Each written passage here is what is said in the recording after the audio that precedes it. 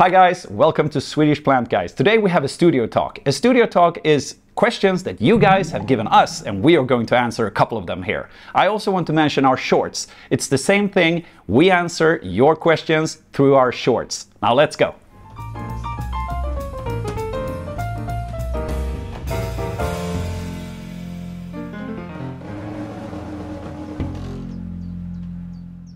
So our first question from a viewer. Pumice doesn't hold nutrients that well. So how often should you fertilize? This is actually a good question, and we've gotten this question a couple of times. But there is a statement here, and that is that pumice doesn't hold nutrients well. So we have to take a look at that statement first, and then we'll give you the answer to what we consider how often you should fertilize in pumice. But the statement was that pumice doesn't hold nutrients that well.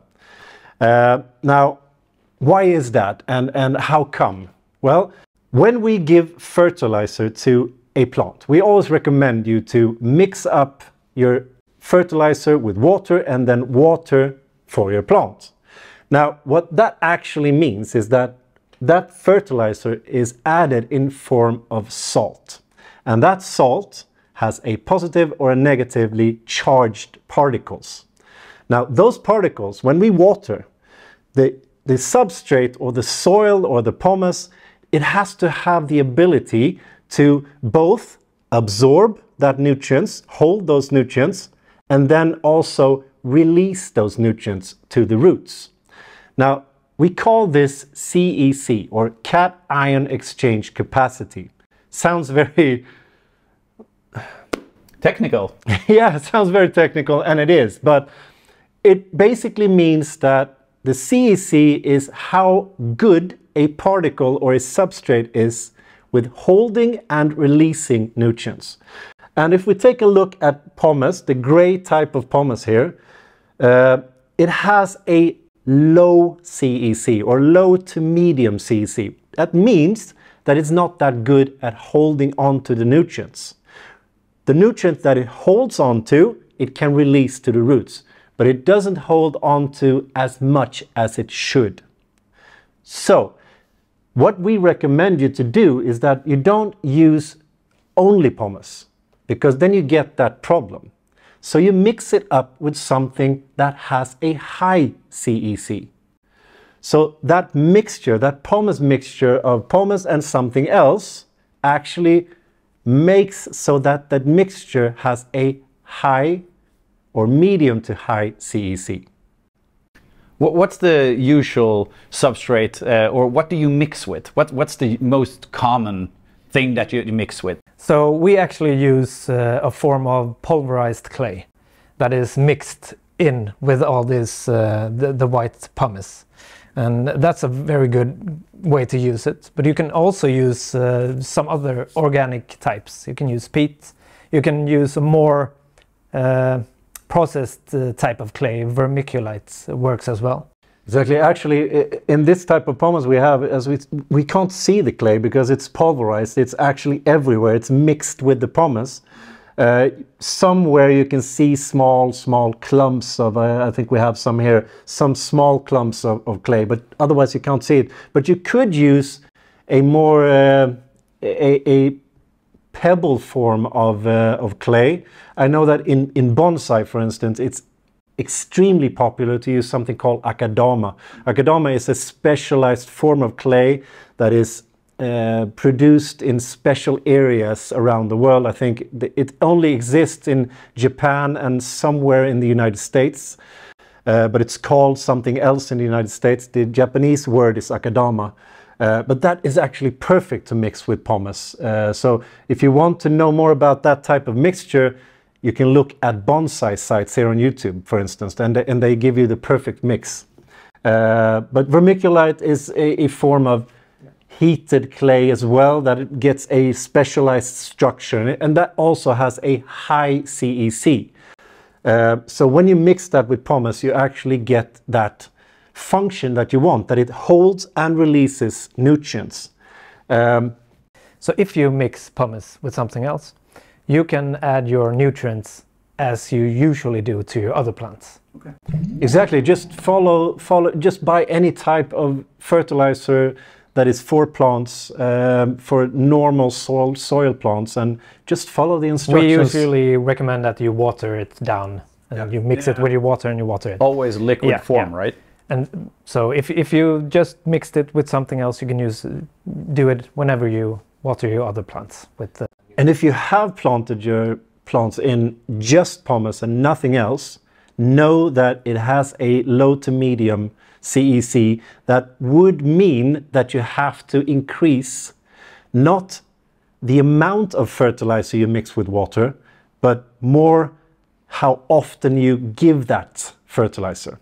And I would also recommend that you have drainage holes in the bottom, because what could happen if you start to use fertilizer more often, if you have a closed container, like for instance this vase here, it will accumulate down here in the bottom, and that could potentially harm the roots. So, but if you have drainage holes in the bottom, all of the excess nutrients and the excess water will go out and go away. So yeah, but if you mix it up, which is what we recommend, then just follow the instructions on normal, any form of fertilizer. All right, perfect. You almost led me in on a question here now. If you have, let's say, a sansevieria and it's in soil, but I want to plant it just in pumice, like I just want to, remove all the soil and put it right down into pumice. Is that possible? Yeah, it's possible. Yeah. If the viewers are watching our videos, they know that when we plant in pumice, we actually don't do that. We do not remove the soil. We have a plant like this Dracaena here, for instance, which comes to us like this. It comes in in normal soil. We do not remove the soil here before we plant it in pumice. We actually use this soil and add pumice around and underneath this. Okay. But you could potentially remove the soil. Yeah, you could, but it's much more likely that you harm the roots in some way if you try to remove all the soil. Sure. The roots want to have some kind of moisture at all times. So if you start removing all the soils, you might dry out the roots. You might harm them or tear them. Just like for instance, a Dracaena here, it has usually very, very, very fine roots. And as soon as you start to go in and take away that soil, you will break a lot of the roots. And also, if you keep like the soil around the plant in the beginning, you stabilize the plant much more until it's gotten rooted in your plant, in your container. Mm-hmm. So it also helps to stabilize the plant while it grows in the beginning. So to answer the question, you can do it. You can remove all the soil if you're very, very careful, but you don't have to. We've done it like this. We've used the soil it came in and then just adds pumice. We've done that for over 15 years with thousands and thousands of plants. And our experience is that the interaction between the soil and the pumice is very good. You don't get any problems with this. So why remove or do something that you don't have to do? It's so easy to plant in pumice when you do it like this. You just use the soil, put it down, and use pumice around. Yeah, and then obviously you step up one size of a pot to be able to have pumice around it. Of course. Not two sizes or something like that, just one size up, right? You can also remove some of the soil. Yeah, there's loosened soil. There's always some loosened, Usually there's some loose soil on top, and there could be some loose soil on the bottom, or there is a lot of roots down there. Yeah. But just feel and take away what you can, but don't go in, and you don't have to remove all the soil. All right. Keep it like that. Okay. It kind of led me in on another question, and that's probably some of you guys out there wondered, why should I even bother using pumice? You kind of answered it because it's so easy and it's healthy for the plants, but is there something else that you want to add to that question? Why use pumice? Why would we do that, right? Well, we get back to what we talk a lot about in this channel, and if you want to have a good-looking, healthy, growing plant, you have to consider the roots, because if the roots aren't happy, your plant will never be happy. So you have to do everything you can for the roots. So what you have to do for the roots is that you have to find that perfect balance between water and oxygen. Note that I didn't say nutrients here. I said water and oxygen. Nutrients are, we usually say nutrients are somewhat like vitamins for our bodies, human bodies. It's something that helps the functions in the body and so on. But what it really needs, the roots really needs, is that balance between water and oxygen. If you have too much oxygen, the roots will die because it doesn't get any water, it doesn't get enough moisture. Right. But on the other hand, if you have too much water, you're actually pushing out all of the oxygen, and the roots will die because of that, because you have to find that perfect balance. And you get that perfect balance in pumice, because pumice has the ability to actually hold both water and oxygen at the same time in a very perfect way. I know scientists have proved that the root growth in pumice are up to 4 times quicker than in standard planting soil. Oh. So that's why we use pumice, because the roots loves it, and if the roots love it, the foliage or the plant itself just looks great. There is also the advantage with pumice that it's inorganic, so you can reuse it. It doesn't deteriorate as soil does. You have to add soil. You have to repot quite often. And add soil. You don't have to repot as often when you use pumice as in soil. It's also a positive, I think. Yeah, and you can reuse it if you get a new plant, replace your old one. You can use the pumice again. Yeah. So that's a positive as well. That's a great advantage. Yeah. Yep. Really, really. There is one disadvantage, at least if you live here in Sweden, because pumice here in Sweden is quite expensive. Yeah. I think it's 4 or 5 times more expensive than soil. So that's the huge disadvantage. But I know that somewhere around the world, you can actually have the other way around, because if your country has pumice or has volcanoes in it, it's probably pretty cheap, and then it's a no-brainer. Use pumice for your planting. Here it comes again, another question. You said volcano in your country. So pumice is what? Volcano? Rocks? What is it? What is pumice? Pumice is the particles that the volcano throws the furthest away from. When it erupts. When it erupts. When it erupts, it's the first thing coming out of the volcano and thrown long way.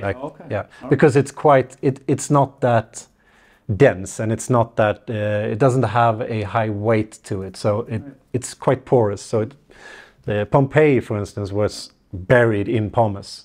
And that's also where they've seen that where you have these volcano eruptions, where you have a lot of pumice, you could see that where you've only had lava or you've had burnt down soil or something, where you've had pumice, nature actually comes back quicker than in the other areas. Wow. So that's why they started to take a look at pumice to see, why is that? Why were nature going back quicker in those areas?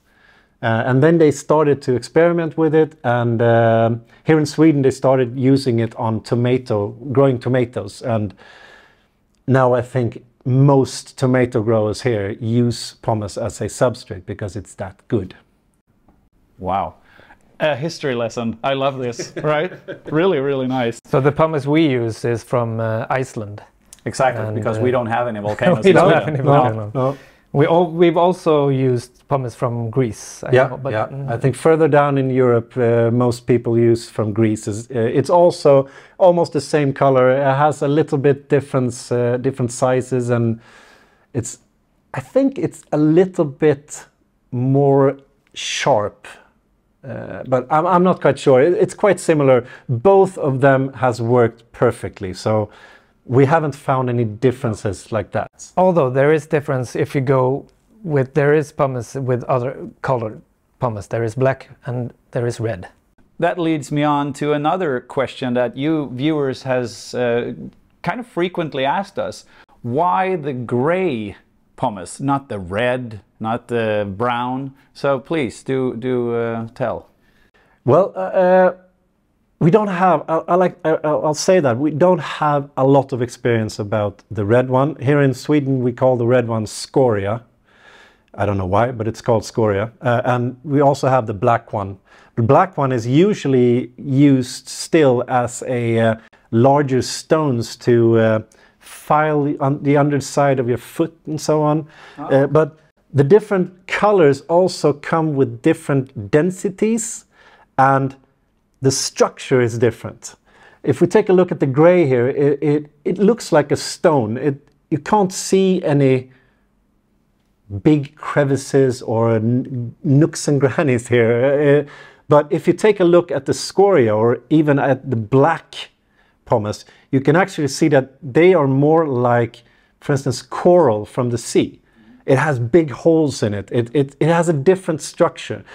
The gray pumice here has microscopical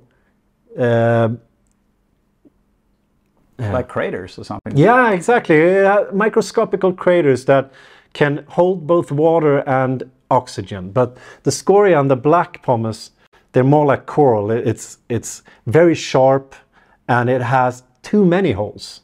So the balance between water and oxygen is better in the gray pumice than it is in scoria and black pumice. However, we do know that you could use you can use scoria, for instance. I know that bonsai people, again, they use scoria for some type of mixtures. I also know that people that love to grow succulents also use scoria as a substrate because, as I said, it doesn't hold that much water. It holds more air, which means that if you have a plant that doesn't want much water, it could be a positive thing to use the scoria instead.